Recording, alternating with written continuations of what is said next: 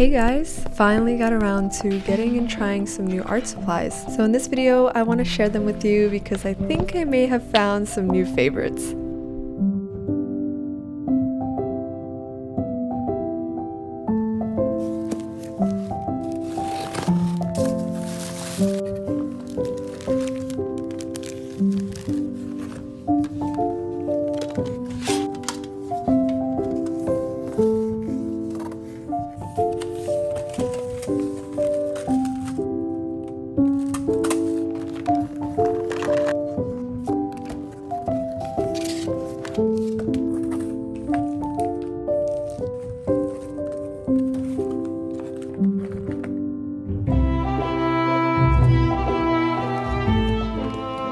Alright, let's begin with the sketchbooks. I stocked up on a few brands because I want to conduct a little experiment. I purchased these 3 brands, 2 that I'm familiar and have used before, just not these specific series. One of these is very smooth paper and the other has a little bit more of a grain. As someone who works in multimedia, I think I'll definitely be separating it from drawing and painting now. This is a new brand that I've discovered. It seems to be awesome. I ordered from multiple stores, but Jackson's sold these sea white journals. They're much more affordable than a lot of other sketchbooks, but the reason why I got that size is because I've been working in this sketchbook by handbook. I have like 3 pages left, but I designated it for drawing and it's great to just put in your bag. But I kind of fell in love with the little square size, so I decided to try it in a different brand, so I'll definitely be testing out this other paper. Now, the very first ever sketchbook brand that I've ever tried and filled are these Moleskine sketchbooks. I really love them for drawing in ink and pencil. There's just something about the paper that is really enjoyable for drawing specifically. So I'm pretty excited after many years of not drawing in them. I think I'm just constantly trying new brands to see how I feel. Now, also coincidentally, I really enjoyed the prices of the sea whites. For now, I'm pleasantly surprised with the first impressions. I'll let you guys know when I try the actual paper, but the first thing I always do is check the spine, make sure that it lays flat, and you just gotta get excited about it. There's something really nice about opening a sketchbook and really enjoying and liking the way it feels in your hands. This larger square size looks incredible, and little did I know that I accidentally ordered this ginormous sketchbook. I had no idea it was this big, but for some reason I was drawn to it the most.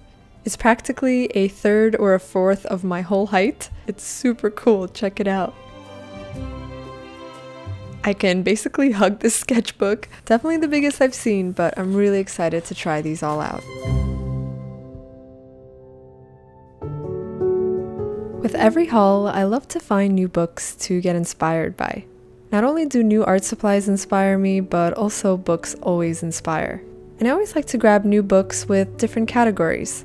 I found this flower book that I'd love to use as little inspiration for another 100 challenge. I'm really excited about it. It's a perfect little size and a beautiful little book. Up next, I purchased this Palette Perfect book. You know that I love my Color Harmony palette book. Many of you guys are asking how I use it and apply to my art, but I'll try to make a video on that. What drew me in with this one is that they actually give you examples of different artists and how they used it in their graphic design, photographs, illustrations, and more. And I'm really excited to add that one to the little collection. This next book I purchased about 2 months ago actually, but it's brand new and laying to be used. I've been trying to find the perfect moment to begin. Random coincidence, I go online and everyone's doing it, so maybe I'll take you guys on this whole journey and do a little series here on YouTube. I've heard remarkable results, and I'm definitely eager to try out this challenge. Whenever purchasing books, I always like to work on all areas of my life because I found that improving my personal self and my life has improved my art and creativity as well.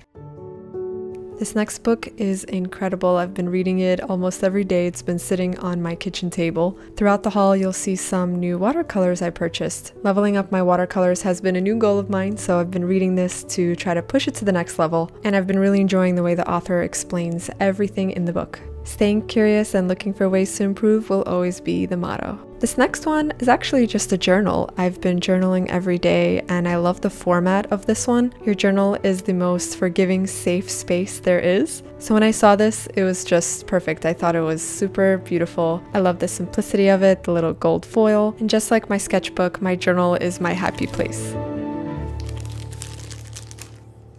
On to our next category. I categorize these as handhelds, so I tried new brushes. I actually have been loving the Princeton brand. But first, let me share these watercolor pencils that I've actually been using just to draw as colored pencils. These 3 shades have been my favorite so far. I know I have the option to dilute them with water, but I've actually been liking to keep it the way it is. And I did find a little bit of a different but enjoyable consistency rather than just colored pencils. A new favorite, I haven't been able to stop using this Uniball Air pen. I'm obsessed, just like I'm obsessed with suddenly drawing cats. I've just been taking this pen onto the beach and drawing from location. It's the perfect little setup and super portable. Speaking of portable, this new fountain pen I decided to pick up, perfect to take on location. It's a little compact and I love the way that it looks. The nib is actually relatively thicker and I took it to the beach. The ink that it came with is a really nice little blue color. Here are some quick gesture sketches I made. This was my first impression and test on the fountain pen and I quite enjoyed it. I'll definitely be picking up a converter so that I can put waterproof ink in there as well. So I was taking a look at my brushes and I happen to only have one Princeton Select brush. This is the color of the bristle. You can see the difference. One is a bit older and one is new. And the other is a Aqua Leap brush. One more for the collection, which we'll try later in this video. Alright, and before we move on to the next category, a quick word from our sponsors, Squarespace. Squarespace is the all-in-one platform for you to grow your website, your business. Their award-winning templates allow you to have a fully customizable site. You can create different pages and different links. And I actually created a little page with buttons, so it's nice and easy for you to jump to any links quick. And from some of the supplies I show on the art haul, they'll show up in my Amazon store, which I link through my Squarespace site as well. You can get really creative with your layouts. Building out my site on my own actually allowed me to practice some graphic design skills, and I can't stress enough how much I love how mobile friendly they are. If you're ready to start your website, to build your portfolio or your shop, head over to squarespace.com for your free trial, and when you're ready to launch, head over to squarespace.com/JessCarp for 10% off your first purchase of a website or domain. Palettes. So here are some 3 different sizes that I decided to go with. This is one that I already had. I just cleaned it out and got it ready to be filled up. But I really like this size. I feel like it fits the perfect amount of colors. As you can see, my old palette, which really needed to be replaced, all of the tins are scratched up. I just use it to store some half pans now. I really haven't purchased a palette since the last time we filled it together, which was a few years ago. So yeah, it's totally time for an upgrade. But I'm really excited for this one because I'm thinking to have a nice palette that I keep at home. And I actually ended up finding a similar palette, just even larger, to keep in the studio. I'm thinking of experimenting to fill it up with gouache and allowing it to dry, but oh, am I in love with all of that mixing area. We'll see, maybe we'll do a video of filling it up together. Okay, and I am so excited for this little tiny sketchbook. I know we already went over the sketchbook category, but this is a little watercolor sketchbook, and the reason why it's in the palette section is because I now have this tiny little box, perfect little mini tiny travel palette. How cute! And basically you can attach it right into the sketchbook with a little clip, and I feel like this is as little and as portable as it's gonna get. I'm already brainstorming in a little series and to test this out. Now I also wanted to get a little bit of a bigger version, and I thought this would be the perfect size for the little square format. The little magnets hold it together and I feel like it's a really sweet design. I may be late to the party because I see this going around a lot on the internet, but I couldn't help but find it on Etsy and take a look at it myself. I love how it just fits in this little pouch, and I think it's the ultimate compact option. Definitely really excited about these.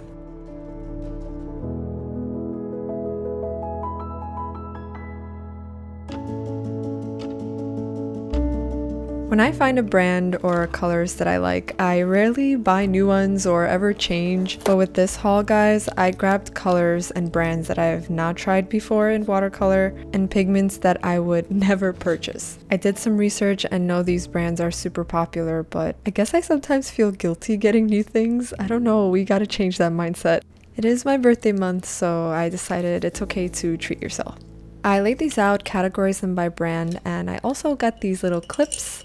I have a new experiment that I want to try colors that are a little bit more muted, something completely different than what I'm used to, so maybe this palette will sit at home and be kind of like a new inspirational palette. And we don't swatch much on this channel, but I'm really itching to see what these look like. Most are convenience colors, but hey, something's telling me this will be great.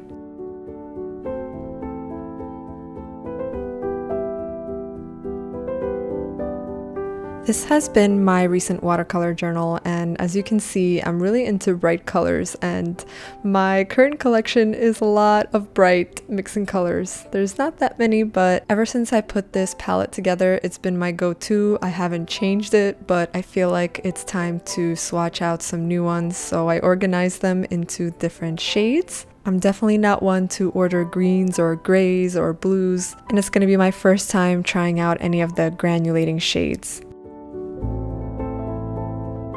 Since I don't really know what the actual pigments look like, I just eyeballed it and tried to get a nice little organized row ready. There are about 30 pigments, so I decided to put them in order, and I'll have these little plates ready so that I can swatch out, and 2 cups for water to keep it extra clean. So let's begin with one that looks like a gold honey candy.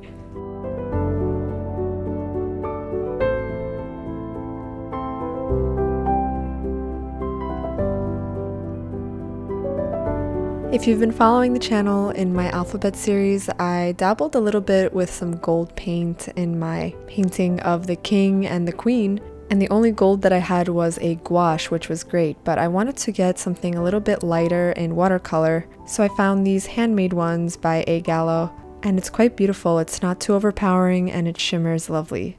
Oh my gosh, this next green gold was so vibrant and beautiful. I tried to add a little bit more pigment so that we can see how it looks a little darker and lighter, but I was already jumping off my seat and we just have only swatched 2. Now I'm wondering why I don't make enough time to swatch more often. I've never tried the Jackson's brand, but this is a lovely Naples yellow. And now we're gonna try Holbein, which I also have never tried before. Am I late to the party here? This pigment is called Yellow Gray by Holbein Watercolors. It was a beautiful autumn color, perfect for fall time, kind of like a mustardy yellow. And as I was swatching out the different brands, I was actually paying attention on the way they dried, their consistency, and just how they laid onto the paper. The Naples Yellow Reddish was a lovely little skin tone, and I also grabbed the gouache version of this because I think it'll be great for highlights. Up next is Shell Pink by Holbein. This was a really soft and light pink. I can see myself doing like base layers with this tone. Okay, now this is my first time trying the granulating colors by Schmincke. This is Tundra Rosa. Immediately after starting to paint with it, the colors just started moving around and you see some pinks and blues go through. This was like magic to me. I had to put my nose so close to the paper because I was just in shock. The camera also doesn't pick it up as well, but in person, it's absolutely astounding. And then I swatched this next color by Rembrandt and I immediately fell in love.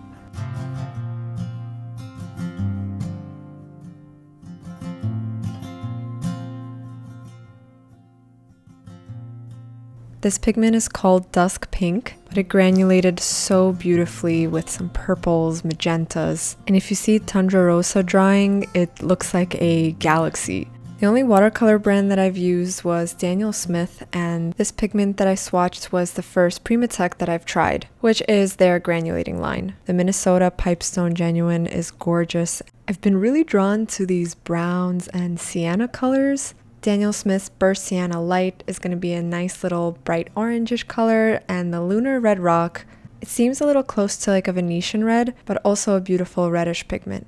Perylene Violet by Schmincke is next. This was such a lovely bold color. Any perylene pigment for me, especially with gouache, I always love to mix those for shadows. Bloodstone Genuine and also the Primatech line Daniel Smith, such a beautiful granulating line. I think I'm in love, guys. This makes me want to paint like moody night scenes with lovely skies and stars. And I have to truly say that as I was swatching these, I didn't expect myself to get so inspired to paint. Like all I wanted to do was stop what I'm doing and begin a painting. And I think I've learned that discovering new things and discovering new pigments can clearly be a great source of inspiration as well. I think these top 3 right selection of grays that I chose are perfect. It's not typical to order grays, especially in watercolor, but I can see them being really great undertones and base layers. Can't wait to experiment with that.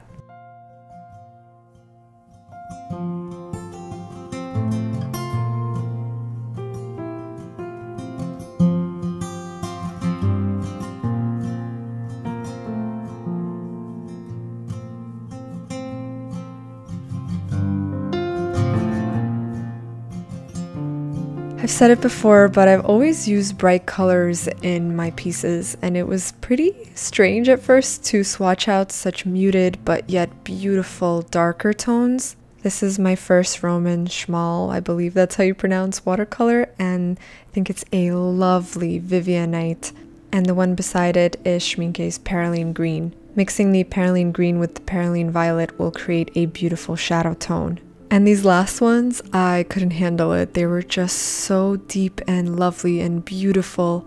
I'll let you guys watch the swatching process and take it all in.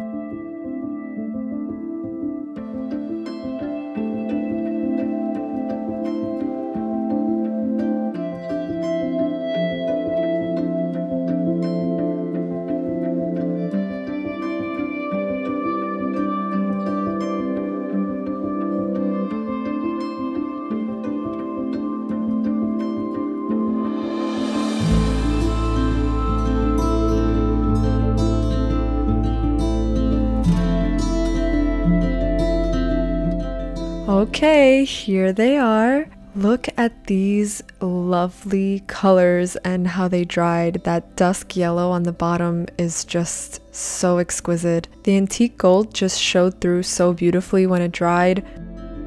I think it's a very fine, subtle gold, which I love. I'm trying to pick a favorite, but oh man, this was a hard one. I really got in the zone swatching these and just fell in love.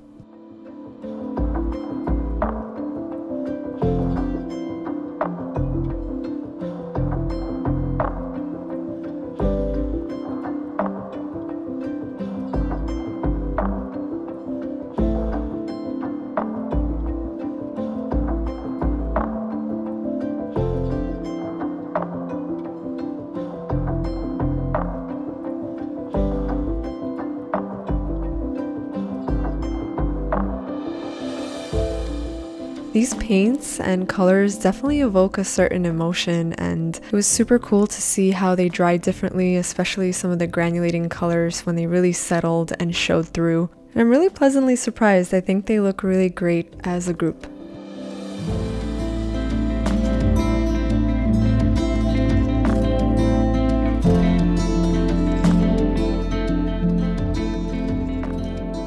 So this is it for the new pigments that I purchased. These are all the swatches.